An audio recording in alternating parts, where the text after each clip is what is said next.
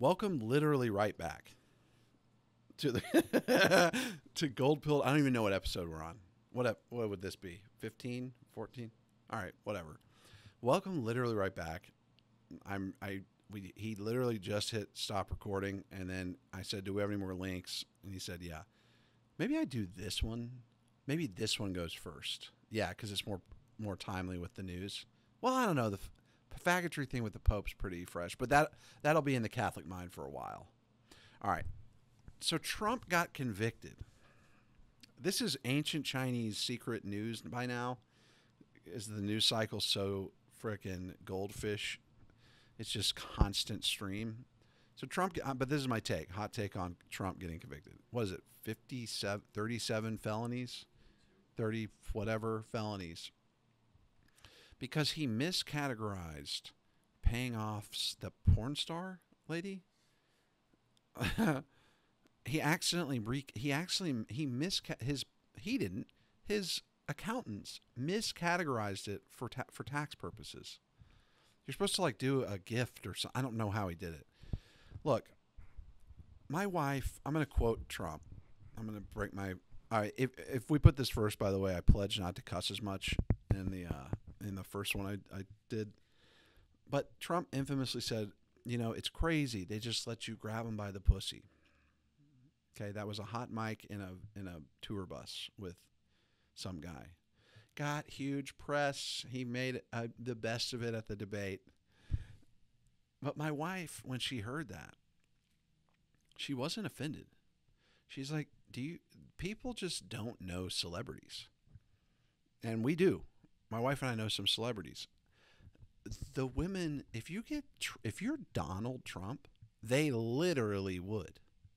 And that's what this is my wife saying. She's like, they literally would let you grab them by the pussy. I go, yeah, that is true. She goes, and I heard the tape, and it's not like he's saying, yeah, I get to grab him. He's literally like, it's crazy, man. Like it's like crazy. They like literally let you grab him by the pussy. It's great. Like he's telling this guy who's not that famous, who's a journalist, but nonetheless, but like isn't as famous as him. He's like, it's crazy, dude. Like they just like he's locker room talking insofar as they say it's like they throw themselves at me. It's crazy, man. Like, okay, that's obviously a step further than they throw themselves at me. But okay, so Trump, he's a psycho, no doubt. Everyone's like, he's a psycho, evil Hitler guy. I'm just like, he's psycho. I'm kind of Machiavellian with it. Like, he's our psycho. Okay, he's our guy. I knew he was a psychopath for sure when he went on that. He did like a round table kind of like fireside chat with I think it was like some evangelical group or something. Or maybe it was, and I think he reiterated it on Stephen Colbert, where someone asked him, was like, have you ever apologized for anything in your life? And he's like, I haven't had to. And it was like a what's that guy's name? That insufferable nerd guy out of Franklin who, I forget his name, but he's like one of those never Trumper guys who's always every take he has is so nuanced. David French. Ugh. Like I don't like to cast. Well, I do, but I try not to cast whatever what is it called? Yeah, that phrase. I try not to throw darts at people I've never met in real life, but I can tell you this much: that guy, I might be able to have some decent convo with him, dude. Everything is so nuanced. There's so much tension with that, between this position and that. But no, there's not. Sometimes you just got to call it out for what it is. Stop beating around the bush. Now, I will say, I've got a friend of mine, good dude, like not a rad trad, but he's like a pretty trad guy, does not like Donald Trump. Like hates him. Fine. His reason is because he's a psycho who's not Catholic, who's been divorced, who's gaudy, all that. And on principle, he's just like, I actually don't really like the guy at all. And I'm like, that's fair. He's like, I just don't even think I can vote for him. I'm like, that's fine. I understand that. But I think he's hilarious. He's a psycho who's hilarious, who's going to actually get stuff done. He didn't build the wall or lock her up, and look where he is now. Okay, back to the Trump conviction. This is what happened. He had everyone chanting, lock her up. Mexico's going to pay for the wall, all that. All right. He gets into office and faces the swamp. I'll use this term. And realizes he's not the king. And it's really hard to actually get this stuff done. You can stroke so many executive orders before the Supreme Court steps in. But he never locked her up. Here's the deal. A lot of that was political theater. He donated to her. There's pictures of them like hugging each other. It's theater. And that's why Hillary Clinton knows that. That's why she knows it's theater, but she's not as savage and psycho, frankly. Now, I know they probably kill a lot of people. And if that's true, she's obviously much more psycho. But take it at face blue-pilled value. Hillary Clinton's just an opportunistic pantsuit-wearing feminist who didn't leave her husband, not because of religious reasons or whatever, just because she knew that this was her path. You can't leave the president, for being a slick Willie, okay? What are you going to do? Leave the president? Yeah, she might be dyking. I don't know what she's up to. But I know that she's an archetype of a woman. She's your average woman on Nextdoor, the Nextdoor app. She is that. Okay, she went to Wellesley or whatever it's called, some feminist college, Swarthmore, some shit. Okay. So as Donald Trump's just roasting her on stage, it's like, because you'd be like, well, I'm sure, do you want someone like Donald Trump having, the power of the law? And he's like, yeah, because you'd be in jail. Greatest comeback. Everyone laughed. The whole world was watching and was like, even the libs were probably like, that was pretty good. That was pretty good. Because if Hillary Clinton had said that, you'd be like, oh, that's pretty good. Donald would be in jail. That's a pretty good one. That's a flex. So anyway, Hillary Clinton's obviously an evil woman. But maybe she's probably, she's a psycho too. I'm just going to say, I'm acting like David French right now. I'm like, no, well, Hillary Clinton's nuanced. She's not real. She's a psycho evil person. All right. She's a psycho, straight up, Hillary Clinton. But Donald Trump's obviously a psycho too. And people who don't realize that, I don't know why you don't realize that. It's okay to say he's a psycho. You know who else is a psycho? Elon Musk, Jeff Bezos. These top dog alpha guys are psychotic. And I literally mean that. They have less empathy for people.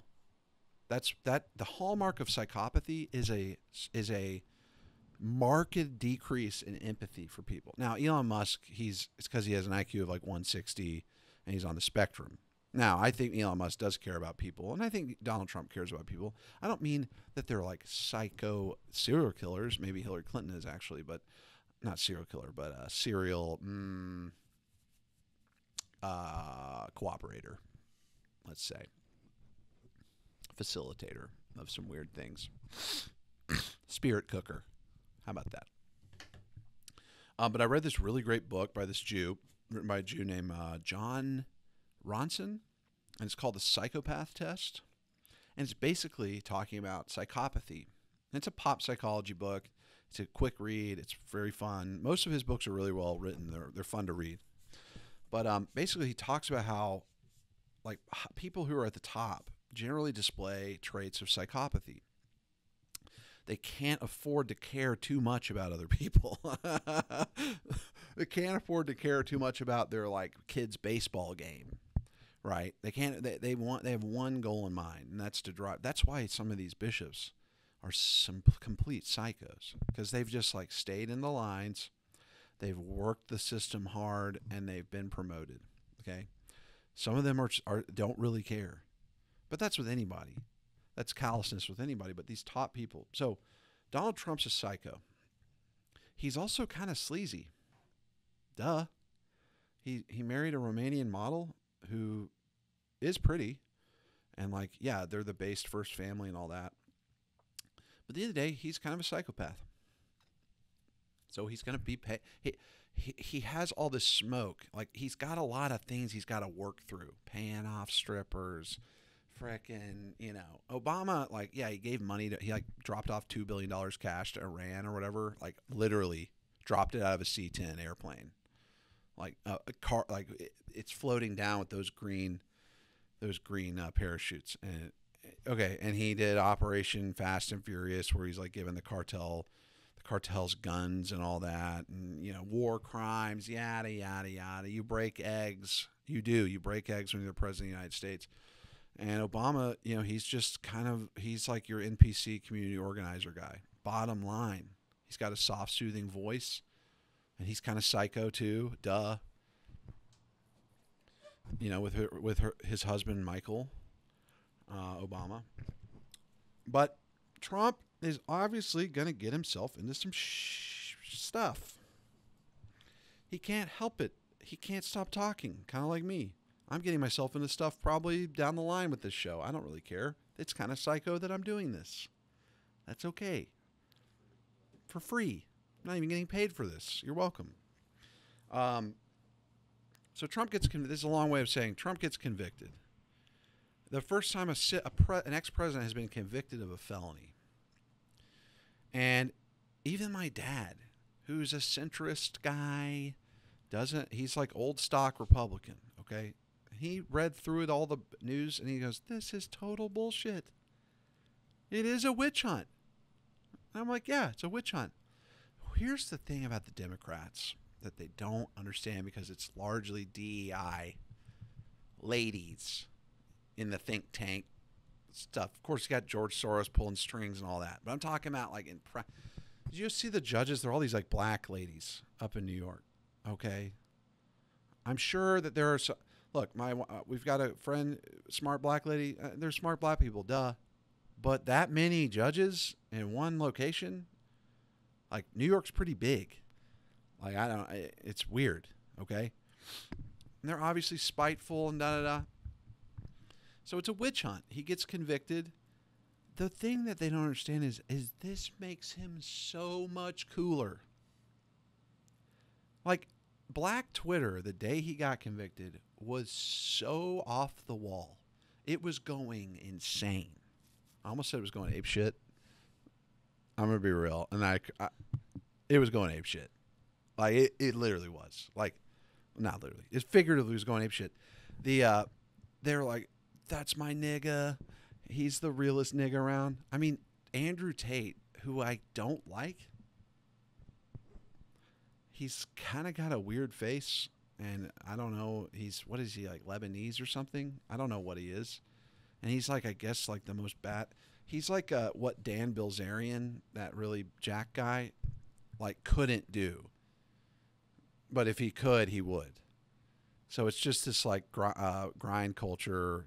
So like he's on Twitter saying like Donald Trump is a real nigger. Like he's my nigger. That's what he's saying on Twitter. The Hodge twins, who are this like conservative black twins, they commented under that. And I saw them comment. I'm like, oh, what is he? And they said hard R's for Trump.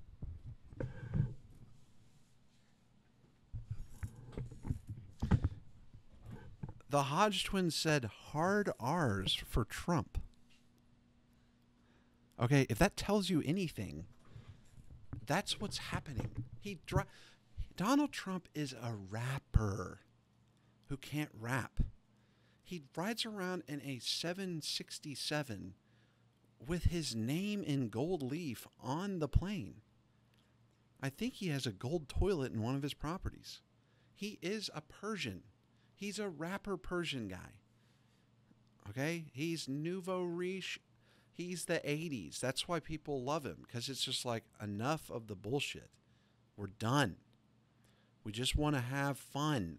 We want to stop having to worry about correcting ourselves. Hard R's for Trump. So I quoted it correctly. Hard R's for Trump. That's their actual Twitter. Hodge twins. Hard R's for Trump. And then that's a very funny photo of black Trump. Orange is the new black. Look, I think the tide's turning where people are like, look, I was talking about the word nigger with somebody else. And I think I talked about this on the show. Look, it's the Yahweh of our civic religion. It's a super rude word. If I was black, I wouldn't want to be called that. Nor am I going to call a black person that, especially their face. Like what? Like that. The only way I can conceivably really like dig into that word in my mind is like an active like descriptor of somebody is if I was like being kidnapped by black guys. Like I'm in the trunk tied up. Like they've got me in the trunk and the subwoofer's next to my head, like just rattling my skull.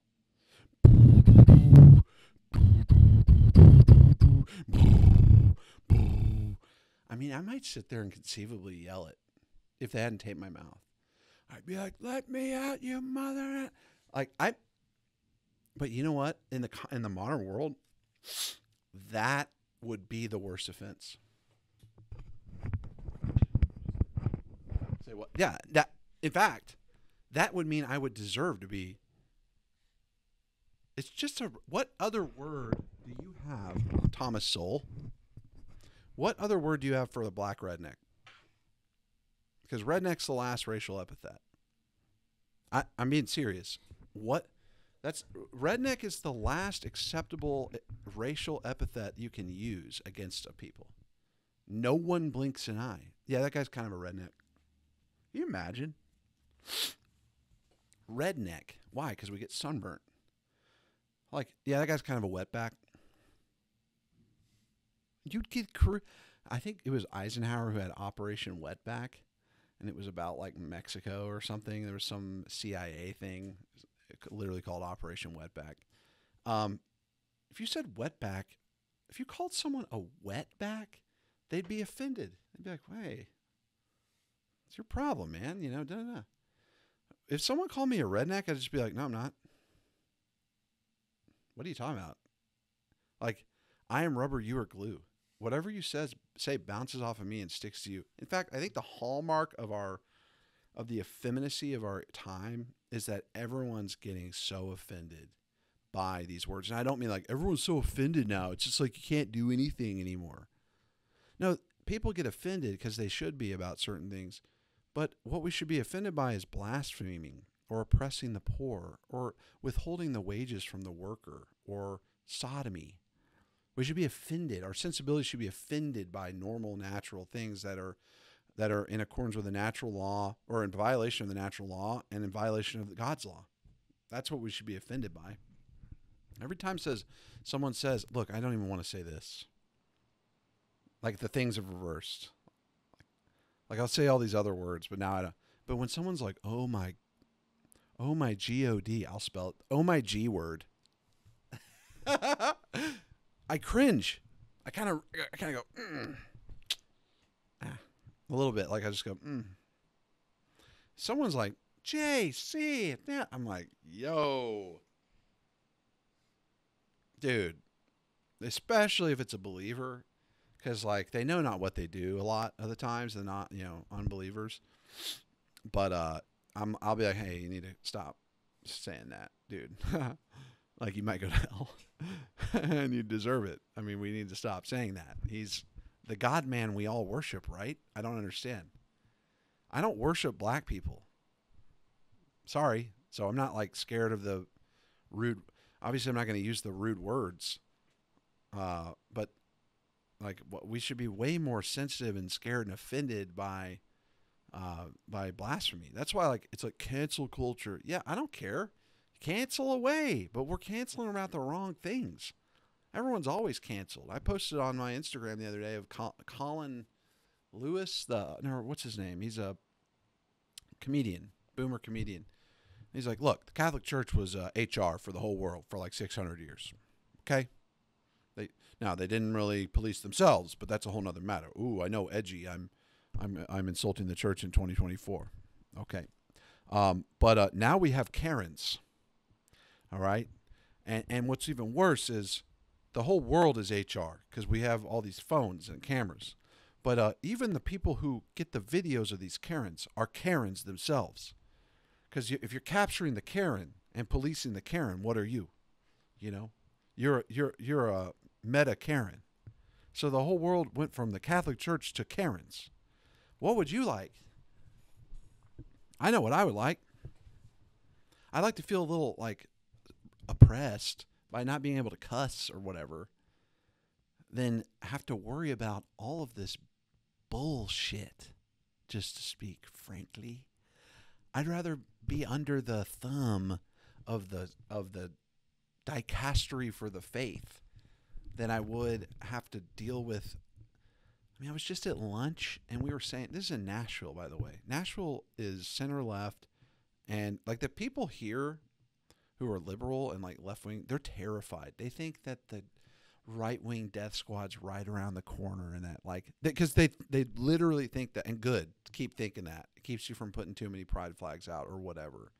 They think the like right wing death squad's coming for them, like at any given time. Some band of hicks, some band of rednecks, let's say, from the outer counties just going to roll in with their big trucks, just like rolling the coal with their huge American flags and like lighting their house on fire. That's what they think is right around the corner. They're not entirely wrong, but that would be a Civil War moment. Nah, you don't have to worry about that right now. But that's what they think. And they police themselves accordingly because they're scared. And so the whole thing is like, we police ourselves because we're scared of getting fired. We're scared of like the Japanese have a great phrase. They don't have many great phrases, but they've got some good. They've got this good phrase: you can't save your ass and your face at the same time. Can't save face, can't save ass normally. Now, if you're running away from 9/11, you might be able to save. If you're not if you're a fireman running away, you might have lost face, but you saved your ass. But if you're like one of those guys, kind of chubby guys wearing the suits and you're covered in soot, you run away from 9/11, you saved your face and your ass at the same time. There's rare exceptions to this, but you can rarely save face and save your ass at the same time. And part of saving your ass is living in accordance with church teaching. Now, of course, it's not church teaching to go run around calling people names, by the way. It's uncharitable. Sorry, it's not like there's that great meme, I'll never not reference it, where it's a guy in hell going, but I was based.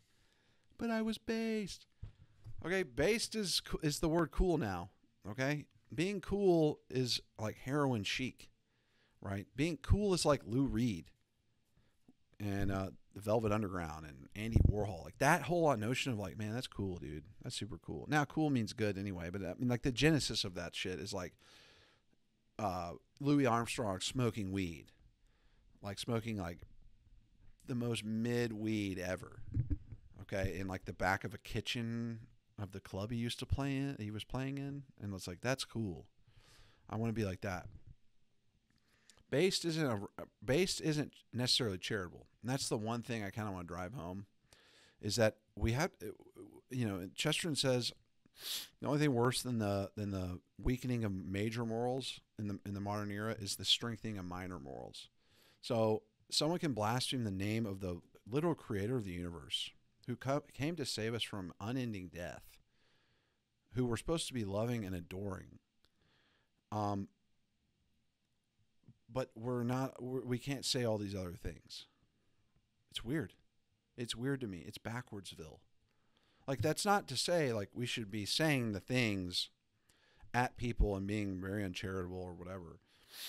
But this whole that's the real mind break there. When you're coming out of this kind of, if you're used to be blue-pilled and you're coming out of this kind of, gay race communism mindset, then yeah, that's one of the things you're going to have to do is just realize that the big things, that the big deals of the world aren't that big of deals. I've been around enough like super rich people to know, like, at the end of the day, that's fleeting. My wife and I watched Wife Swap. Like the first season of this reality show called Wife Swap, where a wife will go live, the families will switch wives, and in the beginning, for 2 weeks. In the first week, the wives have to like abide by the rules of the family that they're in. It's very disordered. I think it's Jewish, but it's very disordered. But nonetheless, it's funny. So in the first season, I think it was the first episode, this very rich New York family who lives in Manhattan. They have like 4 maids, that keep up with their kids, and au pairs and nannies and da da da. And this was, I think it came out in like 1999 or maybe early 2000s.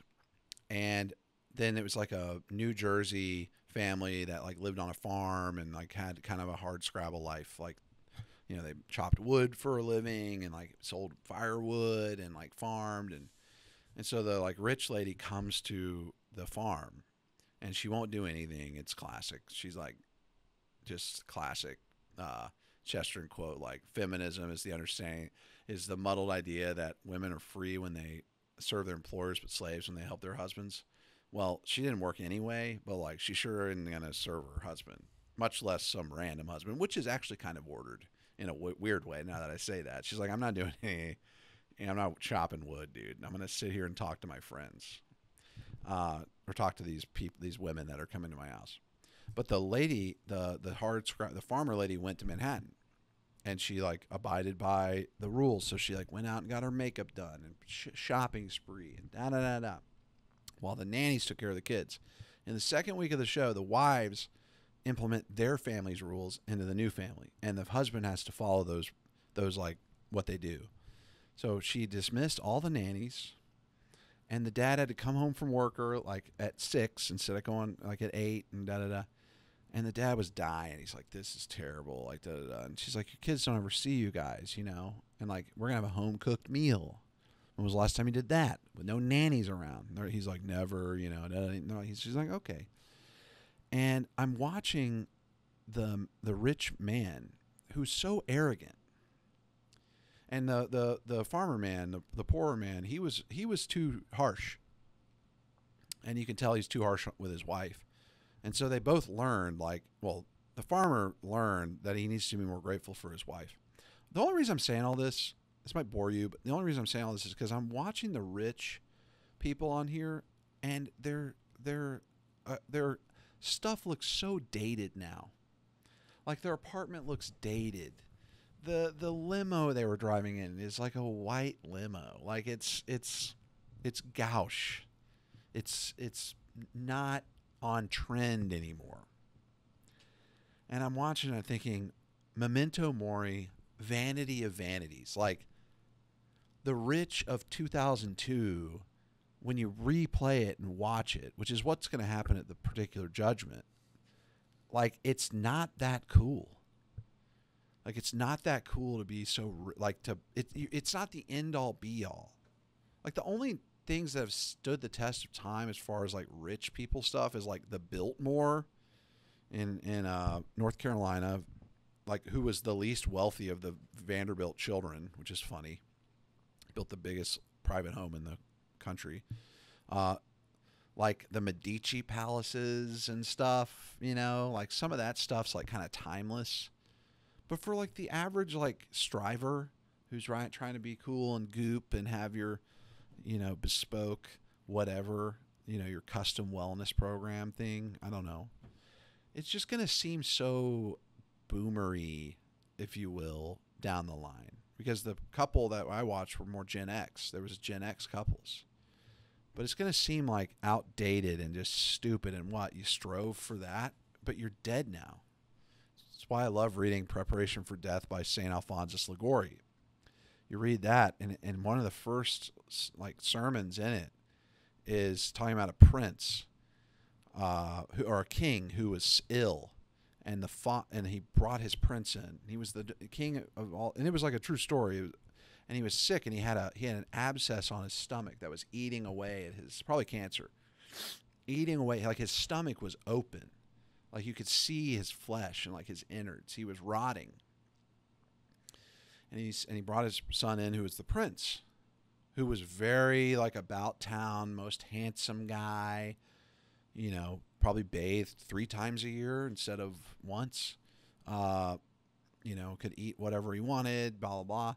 And he comes in and he brings him in, and the father's dying, and he pulls back the cover and the bandage, and he says, "Look, I'm rotting. I'm dying. All of the things I have, all of the temporal power I have doesn't matter. It doesn't matter." And I think that's important. So I don't know what this has to do with Trump, but Trump's going to have some reckoning when he dies. Straight up. That's why we shouldn't be like. I mean, it's fun to like post about Trump, and I'm glad. I'm excited that he's like arrested and he's cool now and all that. Like he's a felon, he's a gangster or whatever.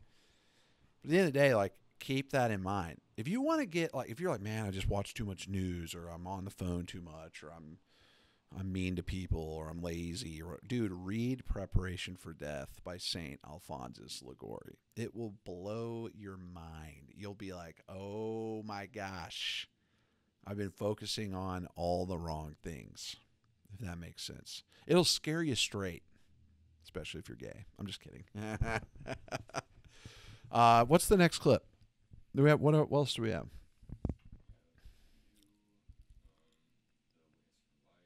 Yeah. Speaking of demon conspiracies, what we're about to show you is what I'm talking about. I'm so grateful this is happening.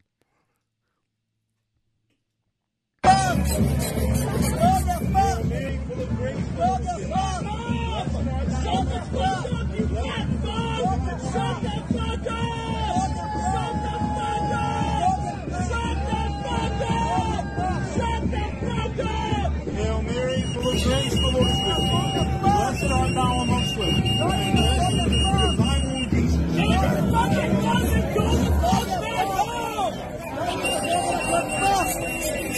Hail Mary, full of grace, the Lord is with thee. Blessed art thou amongst women. Jesus himself. Thy womb is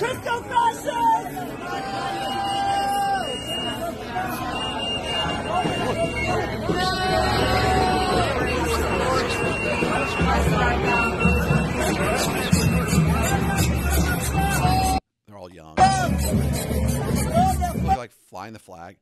Guys, this is awesome. What a time to be alive. Can you imagine being a medieval like peasant and reading about like all the tribulations of the early church and being like, gosh, that was so heroic. You know, now I got me wife, me mead, me oxen, you know, paying the Lord his taxes and giving him some barley, whatever. Gosh, that's why the Crusades were popping off too. Like people were like, yeah, I'll go fight some Muslims. This is awesome. I'll get martyred. Sure. Dude, what a time to be alive. I'll never forget. This is, I mean, I've been doing this for 10 years now. Not this show, but like living as a Catholic. What are you laughing at? No, I haven't been doing the show 10 years, but I've been a Catholic for 10 years.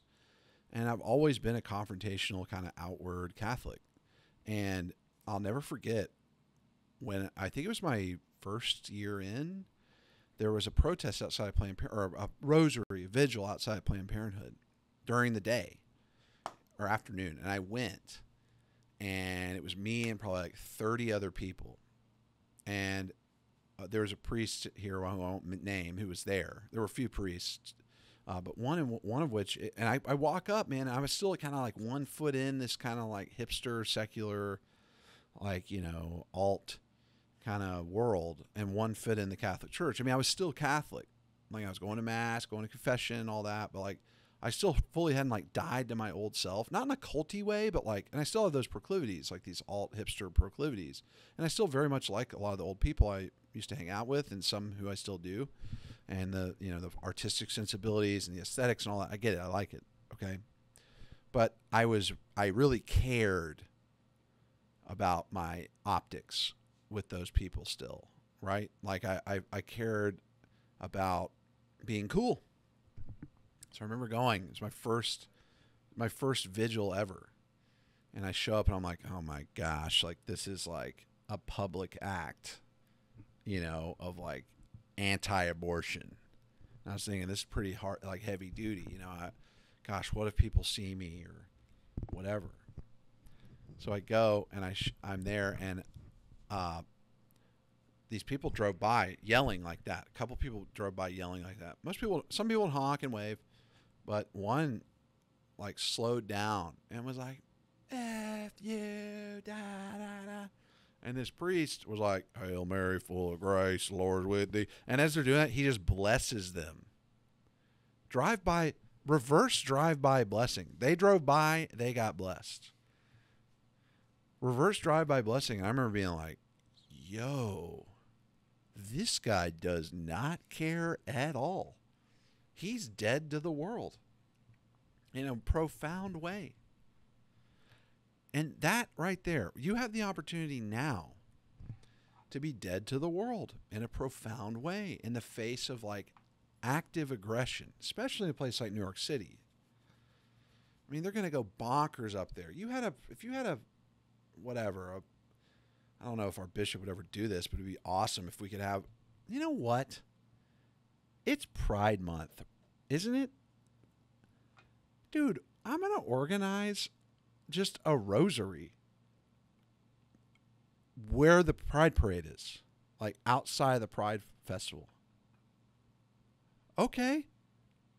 I just thought of it. Let's just do that. I don't know if anyone's going to do that in Nashville. What? I already did it for every day, every Saturday outside of the freaking transgender clinic for kids. Who cares? I had no one yelling at me, but they might yell at me. I don't really care. I can riff. I don't mind getting yelled at. I've gotten yelled at a lot in my life. It doesn't like hurt my feelings if people are like, fascist, da da da. I remember, never forget, one time I went, it was when Trump was president, and there was a May Day Antifa rally downtown Nashville. And I went, and I had a Burzum t-shirt on and a camo Make America Great Again hat. And I was upstairs. If you listen to the old show, you've heard this. I went up to this like observation tower in the downtown park near our courthouse. As I saw all the Antifa up there, and there were probably like 50 of them. And I walk up, and my Make America Great Again hat is camo. Like, it's camo pattern, and the lettering is black. So it's kind of, you'd have to be close to know that it's that. It's not the red one. So I'm up there, and they're all talking, and they're like, yeah, I heard there's some fascists coming. And I was like, where? Where at? What kind? We talking clerical? We talking Franco? We talking, what are we talking? You know, I'm kidding, but not really. But I prefer monarchy to any fascism. I think fascism would actually be kind of, I love Franco. It's Franco Friday kind of thing. But I don't know. It would be kind of base to live under Franco's deal, where it's just like, yeah, I'm not doing that, you know. But I think after a while, which is why I think France or Spain flipped when he died, and the king abdicated, or like gave over his monarchical powers to their Congress, made it like, you know, basically a head of state kind of thing, like the Brits. They probably kind of got tired of it a little bit, you know. You know, once you have a leader for like 40 years, unless you're like the Chinese or something, where you got 300 last names and you're not necessarily like a red-blooded people like that, like kind of rowdy, like the Spaniards. Anyway, so I'm sitting up there on the observation deck, and they're like, yeah, I mean, but we got lawyers. Y'all get arrested, we got lawyers. Like literal boomer level George Soros talk. And I literally was like, oh, maybe your QAnon uncle might not be. This is before QAnon, but I don't remember. But maybe your QAnon uncle is not exactly, you know, it's the globalists. Okay, I don't give a shit who it is. They were talking about it, having lawyers. These are ragtag, Spencer's gift looking ass people. Okay. No-see College of Art, not dissing if you're actually a good artist. I'm just saying, like, deviant art, furry dorks. These people are dorks. There weren't like Chad-fed bodybuilders up there, right? In fact, I was looking for like jacked guys. Hello, my fellow Antifa, you know.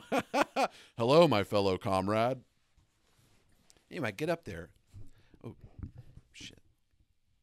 Kicked it with my foot. And this group is sitting there, and they're like, yeah, da, da, da. And then the conversation trails, and I've got my arms on the on the edge. And I'm just like gazing down, and I turn, and I go, a nice day for some freedom, isn't it?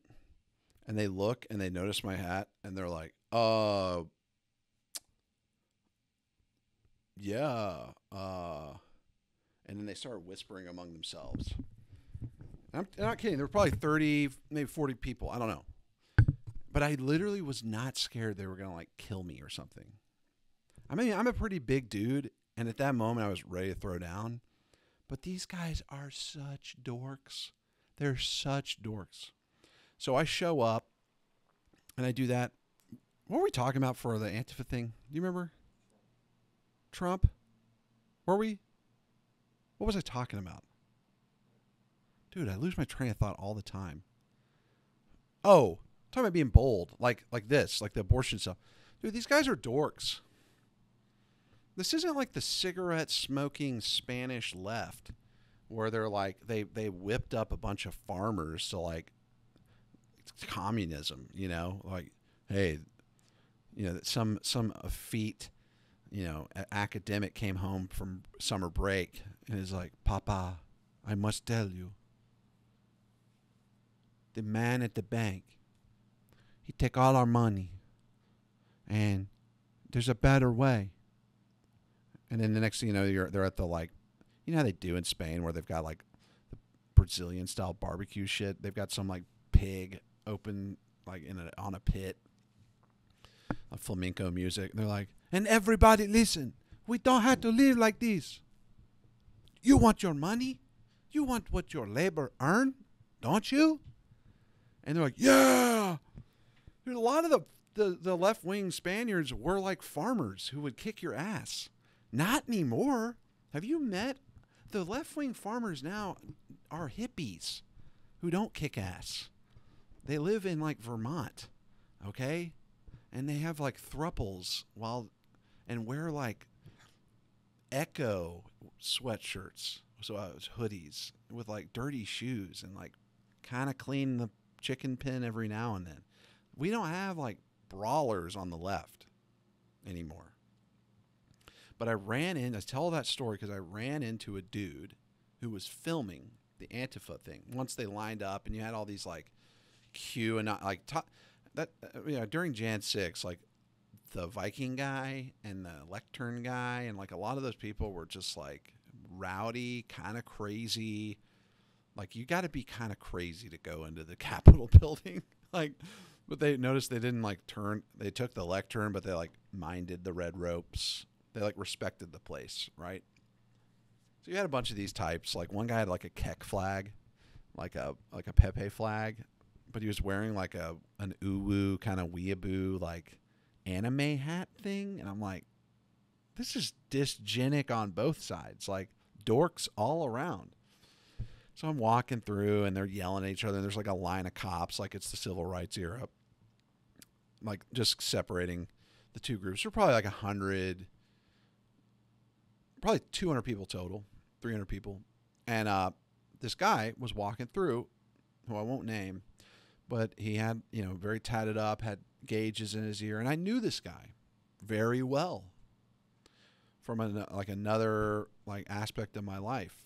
And, you know, we'd had some deep conversations and da-da-da. And he's got a very nice camera, and he's filming the on behalf of like the Antifa thing, I believe. And certainly on behalf of the, but anyway. And I ran into him and I saw him, and he's like, "What?" And I'm like, "Hey, man." And he sees my hat and he's like, "How's it going?" And I'm like, "Pretty good. How are you doing?" He's like, "I'm just filming." I'm like, "Yeah, it's pretty crazy, isn't it?" He's like, "Yeah, it's pretty crazy, pretty wild, kind of cool." And I'm like, "Yeah, it's kind of cool. Kind of dorky, though." And he's like, "Yeah, I guess so. A little bit. Anyway, see you around." And I was like, "All right, man, see ya." He overdosed and died last year. R.I.P. for real. Like, it's sad. But, like, I don't know. I don't care anymore. Like, I want my old friends to convert and all that. But I've always been rowdy. Even when I was more left wing and like doing drugs, I was always rowdy. I'd talk rowdy about whatever left wing position I thought was true or whatever. I'd poke the bear, and all my old friends got mad when I'd switch sides because now I'm like bringing it to them. But it doesn't matter. Look, you're gonna lose friends if everyone likes you. There's a problem. My wife, perfect example of this. I don't like her half the time. Okay, just saying. When you live with somebody else, especially two people who are, imagine me but a woman. That's how my wife is. Okay, she's just says what she wants to say and da da da. So, but my wife is my mom. My wife's mom always told her, and it's true. Like people are gonna love you or hate you, like her personality type. And people either love my wife or hate my wife. Okay, that's true. And generally the same with me. Now I'm a little bit more discerning when I'm talking to like in mixed company and stuff like that. My wife will literally just go in and say whatever to anyone, and then I've got to like clean it up or defend whatever it is. She's more brash than I am, which is funny, and I'm grateful for that. But people aren't going to like you if you're Catholic now. I went tomato mode in my old barber, and they made fun of Catholics. They were kind of making fun of my kids, and where's the time? Oh, there it is. They made fun of my kids, and I went tomato mode in the chair with my apron on, like yelling at them. I'm like, this is why we're going to outbreed you. You know, I was just like, basically like, you guys don't have any kids. Say what? They were like, I was sitting there getting my hair cut, and you know, you're in enemy terror as a faithful Catholic. I don't care if you're in the suburbs, conservative suburbs, or in the liberal city, or you're out in the middle of the country. It doesn't really matter, because there's going to be third rail issues or issues that, like, I always joke, like my wife sometimes is like, why don't we just move to the suburbs? It's more MAGA, and like, you know, da da da. People, we're not going to deal with a bunch of this craziness. I'm like, yeah, but when I'm at the cookout and I tell people that vasectomies are degenerate or gay, people are going to be like, oh, what? And if I talk about usury and like capitalism not being exactly Christian all the time, they're going to be like, what? But if I make a fag joke or something, they might laugh or whatever. But same thing in the city, okay? If I make a fag joke, I might get kicked out of the party. My wife will make those jokes at like a liberal party, which we don't really get invited to anymore, which is fine. But if I start talking about usury and capitalism, they're like, yeah, cool. But I'm like, yeah, sodomy is also a sin that cries out to heaven for vengeance, not only with withholding the wages of the work, defrauding the worker of their wages and oppressing the poor, but sodomy is in there too. They're like, what? That's not my thing. What are you talking about? You know? So wherever you are as a practicing Catholic, unless you're in a Catholic place with a lot of more Catholics around you, like St. Mary's, Kansas, I guess, I don't know, you're going to be in enemy territory. Okay, in your workplace, in your and I mean enemy. I don't mean friend. I mean enemy. Like people who are not willing the same good that you want, that you think should be willed. And certainly they may not be actively harming you, but they will oppose you if push comes to shove at the end of the day. And so it's helpful to think of people as friends and enemies. There's acquaintances as well who you don't really know, but there's friends and enemies. And at the end of the day, enemies are going to be diametrically opposed to some aspect of the faith. And if the push comes to shove on it, they're going to shove. They're going to shove back. So that it's important to note that, not because it's like, it is very black and white and it's binary, which some people have problems with now, but it's helpful categorization for who you should be praying for and who you should be charitable towards. So, yeah, it's a great time to be alive. I'm so excited to live in this time. Like every other week, there's something so exciting happening. You know, Trump getting convicted. First time ever in American history that a president gets convicted of a crime.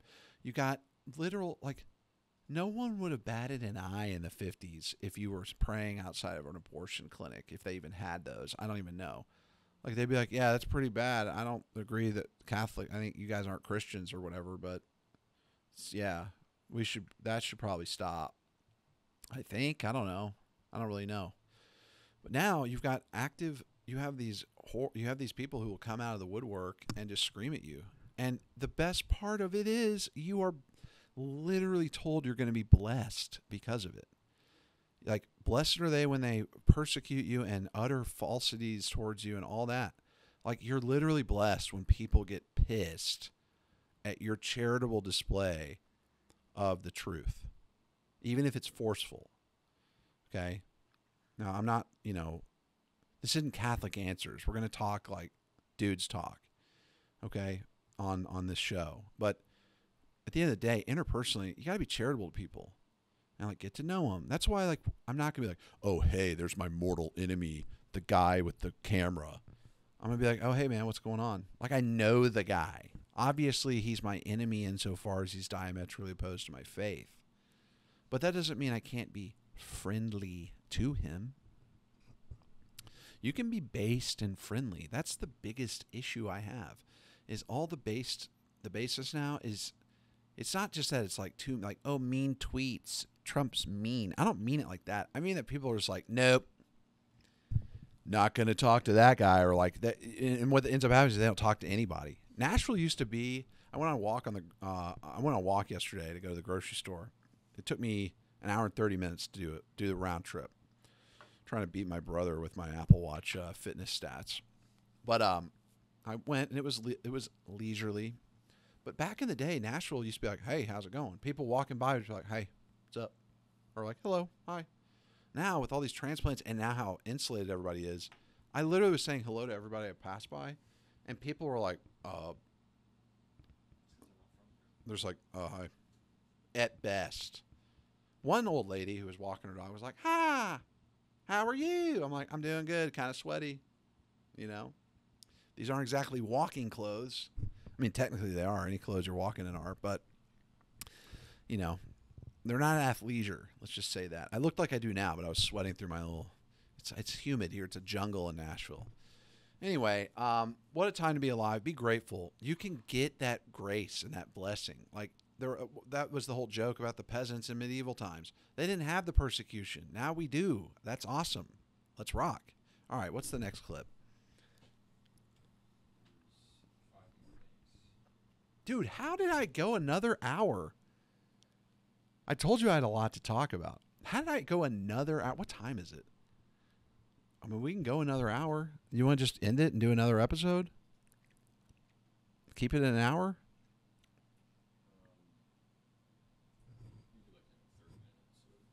You got time for that? Okay, let's do that.